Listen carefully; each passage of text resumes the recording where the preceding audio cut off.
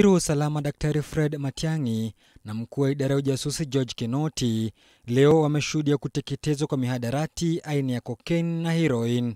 Kuteketezwa kwa mihadarati hiyo ni njia mojawapo kukabili utumizi na ongezeko yake humu nchini.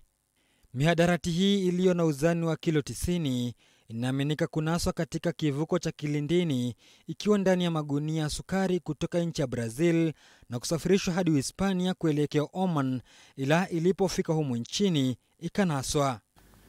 And that cooperation resulted in these drugs being intercepted.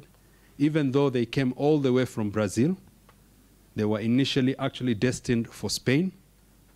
They did not manage to detect it in Spain. Whoever wanted the drugs did not manage to access them in Spain. They were then transferred from Spain to Oman. They were not detected there. But when this came to Kenya, our very able officers were able to detect and intercept it successfully. Sasa Waziri wa usalama Daktari Fred Matiang'i ameapa kuwa kama serikali itahakikisha kuwa watapigana mihadarati hii kabisa, hapa akiwapa ilani wanaouza mihadarati. And Honorable Justice Kimaru, I want to assure you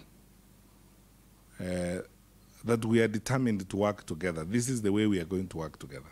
If you enjoyed protection in the past from within our ranks and from our security sector and from whatever levels of government, my declaration to you today is that that kind of thing will never happen again in our country.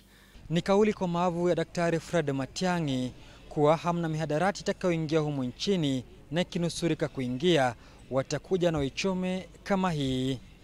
Zablon Macharia, TV 47, Nairobi.